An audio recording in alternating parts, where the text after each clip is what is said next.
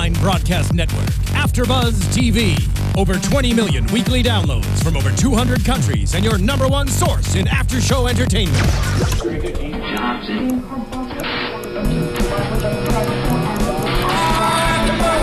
AFTERBUZZ TV, the destination for TV superfans, producing after-shows for over 300 of your favorite TV shows, interviewing celebrities and showrunners, and bringing you behind-the-scenes exclusives. All thanks to E! Entertainment's Maria Menounos, producer Kevin Undergaro, and internet leader Akamai. Now, let the buzz begin! Hello, America's Next Top Model fans. I am Amanda Fields Bennett, and with me today is Francisco Thurston. Hi, everybody. And we are interviewing the beautiful Ivy Timlin from America's Next Top Model Cycle 21. Hello, Ivy. Hi, thanks for having me. Of course. We're very excited to talk to you today, and I'm sure our listeners are excited to know, how did you feel making it onto America's Next Top Model? Oh, I was so thrilled. The semifinals were completely exhausting. So when I finally heard my name that I was going into that fabulous house, I was beyond excited. I was just so relieved. That sounds so good. And what was your first instinct about the house, and how did you feel in the house, and what was that like moving in with all of the other models?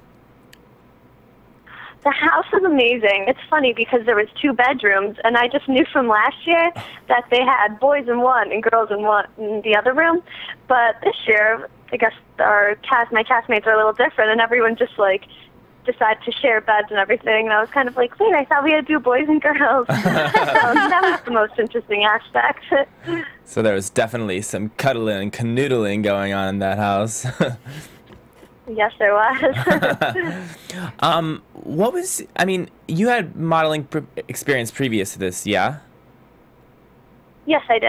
So was that kind of beneficial for you going into the house? You know, did you pull from that when you were, you know, because it's an entirely different kind of competition and it's so fast-paced and everything's happening so quickly. So did you kind of use your background and your experience to your, you know, once you got in the house? Yeah, I mean, it definitely helped me because, you know, I knew the basics of modeling and everything, so I was already at, like, a little bit of an advantage. But I think for modeling before also, though, I kind of knew my own insecurities, so I think I was also nervous because I already knew what I was bad at and what I was good at. Right. Speaking of insecurities, did Romeo kind of throw you off of your game when he kind of was like, you know what, you're my biggest competition in, yeah. Yeah, I mean, I was a little flattered, to be honest. I definitely needed the compliment that he gave me. But I was also scared because what he said, you know, he was talking about, like, how I'm nervous at my runway walk. And it was completely true. And it kind of scared me that people, like, recognized that I was insecure about that. Well, it's interesting to hear you talk about your insecurities because I'm sure that most people watching the show would never see that in you because you're so beautiful and you know how to pose, and you look so great in your photos. I mean, first of all, we were really shocked watching the show last night that you were the first one to get eliminated from the house. We thought that was really wrong. Oh, well, thank you. Yeah. Thank you. That means a lot. I mean, all along I was like, Ivy's going to do really well. I can see her going on through the season. Yes, I mean, Amanda is a big, she was like, I love Ivy. I'm an Ivy fan, let me tell you. And I was just hoping, I was like, let her make it to the makeover week because I was thinking, you know, I hope they give her kind of a Linda Evangelista kind of vibe. Like, I was thinking like a short little bob with like brunette hair. I don't know, I can just imagine you with a lot of different looks, and I think you photograph beautifully. Do you plan on spending any time in New York in the future? Because I think you would do really well there. Oh, well, thank you. And, yeah, I definitely want to go to New York. I'm very close there, too. I'm from Buffalo, New York, so the city's not too far. Oh, nice. I definitely have plans right now. I'm just working on test shoots and building up a portfolio, and I definitely plan on visiting agencies there. And we just pulled up a beautiful photo from last night's episode, the water challenge. First of all, even with your experience as a model, had you ever experienced anything like this with the water being poured on you? No, I definitely haven't. We did this as before, like the whole the ice bucket challenge and everything. And when I was in the water, it honestly felt like when you're like crying hysterically and you're all of a sudden trying to catch your breath and you just keep like gasping for air. That's what I felt like. So that was something I've never quite experienced. Yeah, that's what I was wondering. I was like, I know that these models, some of them come in with experience, but when you get into these like crazy challenges that America's Next Top Model throws at you, is like, can you pull from that, you know, background and experience? Because this is like something that you've never done before. So that's what I was wondering. I was like, do they know what they're getting into? No, I honestly, like, I thought that, like, all the experience you think you've had once you're standing in front of there and all the cameras are on you and you sigh screaming, everything kind of just, like, escapes your head. You just kind of go blank. Yeah. And I was also wondering, Yusai said something about, I'm confused why you don't know you got a 6 in your challenge. Do you really know why you got a 6? Because I thought you handled the runway pretty well, and I was confused as to why they commented on your look rather than, you know, your runway challenge. Yeah, I mean, I still stick by my answer that I really don't know why I got that low of a score. I was boring before, Miss J said on the runway, so this time I tried, like, spicing it up a little, and that's not something I usually do, so I was trying to go out of my comfort zone.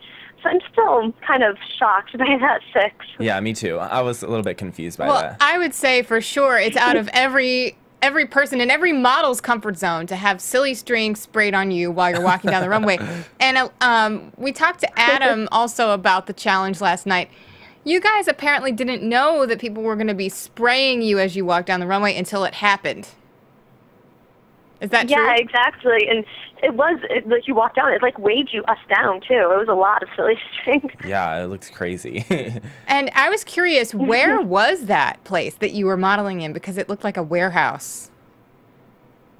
Yeah, I mean, whenever we drove somewhere, I did not look outside at all. So a warehouse sounds pretty much like what it was. I have no clue where it was.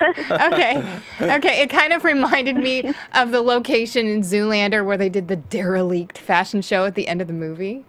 Anyway, that's my own little personal view of it. But I mean, this kind of challenge is one of those things about America's Next Top Model that I'm not so sure I'm a fan of, because I feel like if you're going to have a runway challenge, at least be able to have something that you're showing off besides silly string. Like our bodies. Yeah, I mean, come on, like at least incorporate like a swimsuit brand or some kind of clothes so that they can judge you on how you show the clothes and how you make the clothes move and how you walk in heels. And I don't know, it's kind of a strange thing to be judging on, I thought. What did you think? The heels, yeah, well, the heels is a good point, because I was actually a little thrilled, though, when I heard that we didn't have to wear heels, because that just makes it so much easier for me. So, I mean, I agree with you with, like, the clothes and everything, but at the same time, it could have been a mess if I had heels on. Especially because, I mean, I would imagine that stage was pretty slippery. Yeah, it was, and with the silly string especially, like, it would just squish between your feet and everything like that. Sabotage. So, Ivy, so as Tyra said last night, you will be able to continue doing all the shoots and doing the fashion shows throughout the episodes. So, I know you can't talk about future challenges yet, but I'm curious to know, now you have this beautiful pixie haircut. I saw it on your Instagram. I'm a big fan of it. It looks beautiful on you. Was that from the show? Oh, thank you. Yes, I do get a makeover as well, because I'm still in the running to come back. So I do get a haircut and everything like that. And so then that, from the other photos, as you'll see as the show goes on, you'll be able to see my pixie cut. Yeah, we just brought up a picture of you on the carpet at the Top Model premiere party. You look so beautiful, and I love your outfit, how you have that little, like, bikini kind of top with the skirt. It's very sexy. How awesome is the chance... Well, thank you. How awesome is the chance to... I mean, because previous cycles, when you get eliminated, you go home. And now, the past couple of seasons, you get to... still do the photo shoots, you get to experience all of it, you get the makeover, you don't go home completely. Like, how awesome is that? Oh my gosh, it's amazing. I honestly would probably have, it would have been 100 times worse. I would have literally just sat there and bawled if I knew that I had to go home, like, right then. First of all, I don't know what I would do just showing up, like, at my house. I would probably start crying then, being the first eliminated. So it's wonderful that we get the opportunity to continue and stay there with everyone.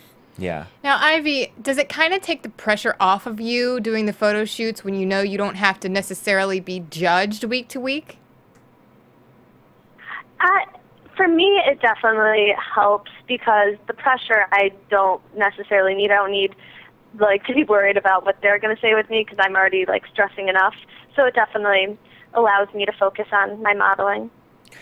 We know that you get to do all the rest of the photo shoots, and I haven't seen the pictures online with the social media vote, but what was your favorite shoot so I can maybe look towards it towards the future? Well, we do have a shoot where we have wings on, and pretty much, so I'm pretty much like almost naked kind of, but with wings, and that was so fun to shoot, and I loved the way all the pictures came out, so that one's definitely my favorite. That's a look. I was taking a little peek at that last night online, and I really love those pictures. I think most of the models really look great in it. I love it. It's like the black wings, right, with the branches. Yes, that's it. Oh, I love it. I'm excited. I have to look out for that. I know. I love everyone's. I was trying to like wait and just see it on TV, which challenge goes with which photo, but I got too excited and I had to look it up. So you grew up in Buffalo, New York, and did you ever? How did that come about in your childhood? When was it that you knew that you wanted to be a model? I probably knew. Well, I kind of had wanted to act when I was younger, but then when I was a freshman in high school, that's when I really started to model, and I talked to agencies when I was younger. I actually did have a pixie cut back then, so that was about the age. So not too young, but. So you always wanted to be adventurous with your look. Yeah, and I have no clue why. I don't know. I think more I'm just kind of make really, like, fast decisions, and I don't think them through. I think that's why I first cut my hair off. I have no clue why I did that. Well, it really suits your face. I think you have such cute features, and, you know, as they say, when you have, like, smaller features, like a delicate little nose and a smaller mouth, the short hair really brings that out. Yeah, and I have long, thick hair when it's long, so it does kind of, like, overwhelm my face. Yeah, I know exactly what you mean because, not to get too personal, but in my experience as a model, I started out and the first thing they wanted to do was cut my hair short. So I was like, ooh, I feel it. So, yeah. So did you go back, are you in Buffalo right now? Yeah, I was in Connecticut for the summer, but I just got home today to Buffalo. Oh, wow. You just got back? Okay. So how are your family and friends reacting to the show and you being a part of America's Next Top Model? It was so nice that everyone, from even people who I never really talked to that much, were sending me text messages and really supporting me. So it's really nice to have all of that, like, love and support. And what do you think was the biggest thing that you took away from the show? What's the thing that you learned that you want to share with people? Well, yeah, because before the show, you always just look at the show and see the models and you just take it for what it is. But as a model, having been on the show, I can really say that it really improved my confidence. And I think, like, I would definitely say thank you to the show for doing that for me because they just made me feel more confident and more, ready to go and achieve, like, wonderful things. Oh, that's so positive. Yes. I love hearing that from you because, people have like a mixed experience being on the show, and I love that you had such a positive one.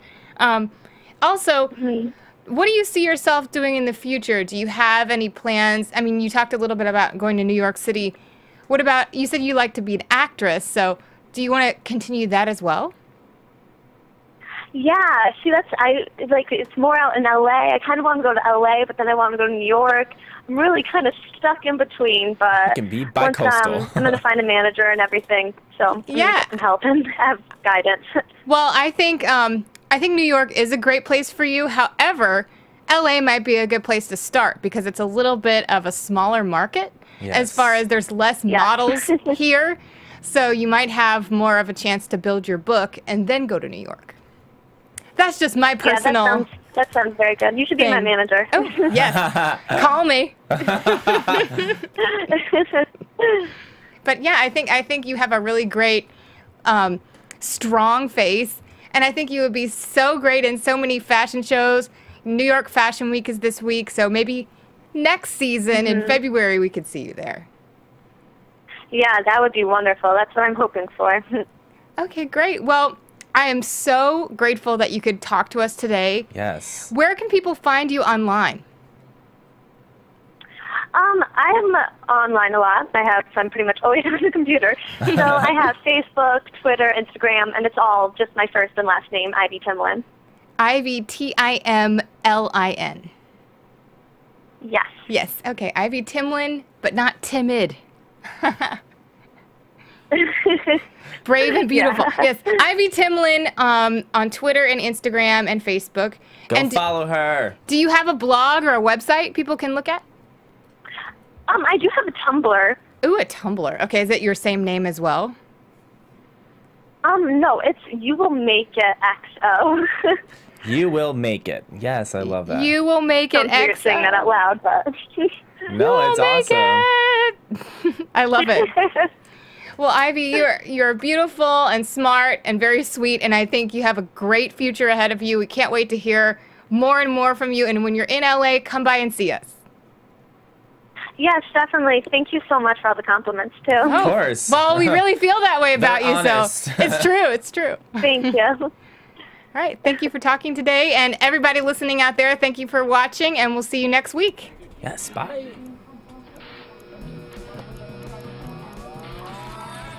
From executive producers Maria Menounos, Kevin Undergaro, Phil Svitek, and the entire AfterBuzz TV staff, we would like to thank you for listening to the AfterBuzz TV network. To watch or listen to other after shows and post comments or questions, be sure to visit AfterBuzzTV.com. I'm Sir Richard Wentworth, and this has been a presentation of AfterBuzz TV. Buzz you later. The views expressed herein are those of the hosts only and do not necessarily reflect the views of AfterBuzz TV or its owners or principals.